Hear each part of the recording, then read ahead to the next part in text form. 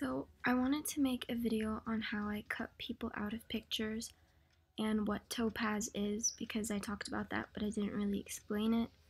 So first, I thought I might as well just talk about how to remove watermarks as well. So this is from a website called Alame, I guess. And if you're using Getty Images, it's actually, I don't know how to get rid of those, but these are super easy because you just use the patch tool and you select it and you slightly move it and then it's gone. But I'm a little bit worried about this one because it's on his eye, but I think it should be okay. Okay, that looks perfect. So anyway, just keep selecting them until you get rid of all of them. The ones that are bigger, what I would suggest is, like, here's a part of his mustache, so I would just keep going with that, and then where there's a part of his skin, just select his skin, and then go on with that. So I'll speed this part up and continue talking when I finish. I've been ditching all is gone, baby. Come back into my chilling arms for me. The drugs ain't got me feeling right. All I see is dimming light, fading away. I see this face I can't erase. Consciousness, know that bay. Love turned to anger, that hate. My fuel is nothing but pain for you.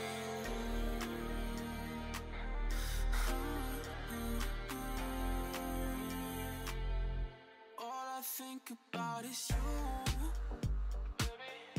You, yeah. All I think about is you.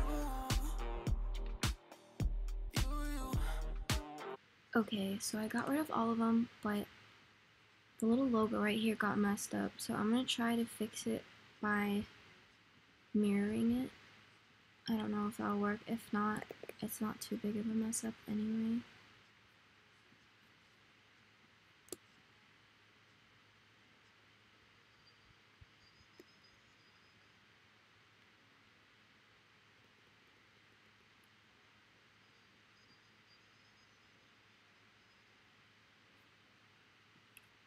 And then just using a soft eraser on the harsh edges.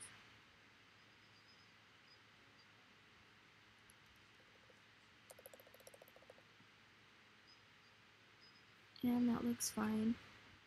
But the other corner at the bottom is a little chipped, so I'm just gonna repeat it with this bottom piece. Press Ctrl J to paste your selection, and then edit, transform, flip horizontal to flip it in the direction that you want it. And then just use a soft eraser to get rid of the parts that you don't need to blend everything together.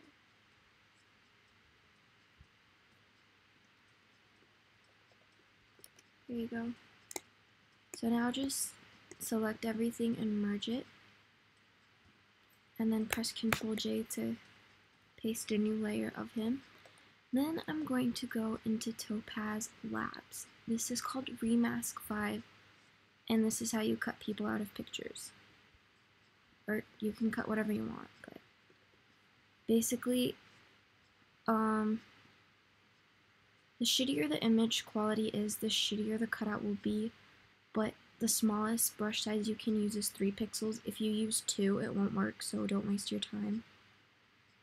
And then just select inside the lines. If you select outside, it'll be harder to refine the edges, so just select right up against the inside of whatever you are cutting out.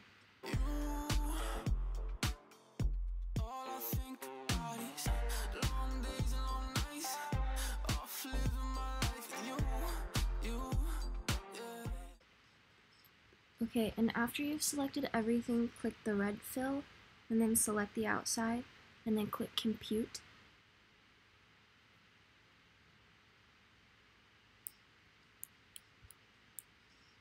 And right here you could see the masks, so this is what you're keeping is white and what you're deleting is black, and then you click keep, and then you can look at what you're cutting out of the image, so you could see a few stray hairs if I really wanted to. I could select them,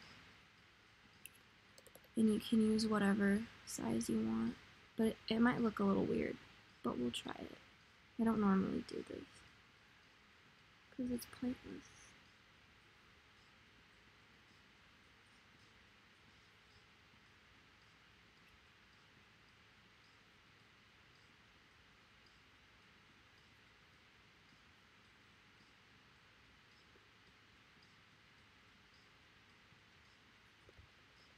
I think that's enough, and then you can look at what you're keeping, and if you're satisfied with it, you click OK, but they don't put the hardness all the way up, so just make the edges hard, because that will get rid of the weird pixel situation. And if you want, you can shift it inwards once to get rid of anything that maybe you didn't mean to select. So then, okay, I'll just show you the process of making the skin texture look better using Topaz. So this is what it looks like now. There's no like contrast or anything. So what I like to do is, here's a layer under it that's not cut out, and then here's a layer I cut out, but I'll just show you the difference it makes when you edit their skin. So I use 2 different parts of Topaz to do this, Denoise 5, and then I don't remember what the first one's called, but you can see like how it kind of blurred his skin, and you can do as much as you want or as little as you want. I usually do about 9 to 15 depending on if it's like full body or just a close-up face. If it's a close-up face, I do more, but if it's a close-up or if it's the entire body and you do too much, it'll start looking blurry. So you can already see his skin looks a lot better. And then this one is the one where you get like the brightness and contrast, and it's called Adjust 5.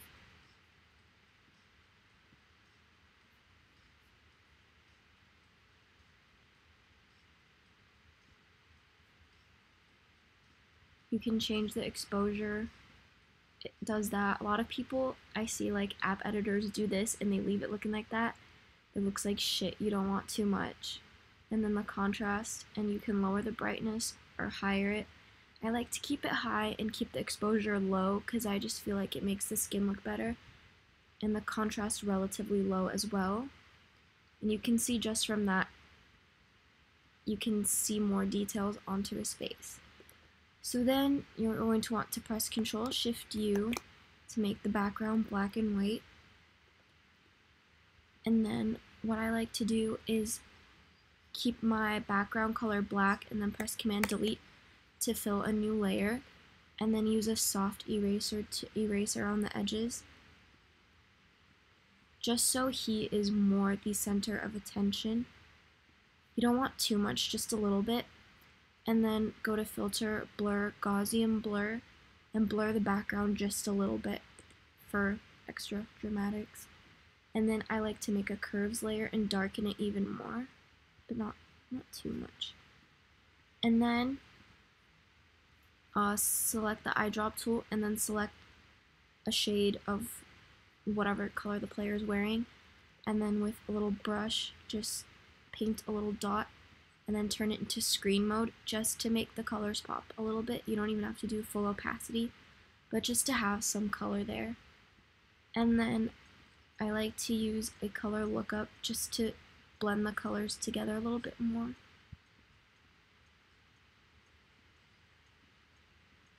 And that is pretty much the basics of it. If you want, you could also make his body in black and white and keep the color of the kit, which what you would do is just copy the layer, press Ctrl Shift U, and then erase. But you might want to use a hard eraser so that when you get to the bottom, you're not erasing parts of the outfit.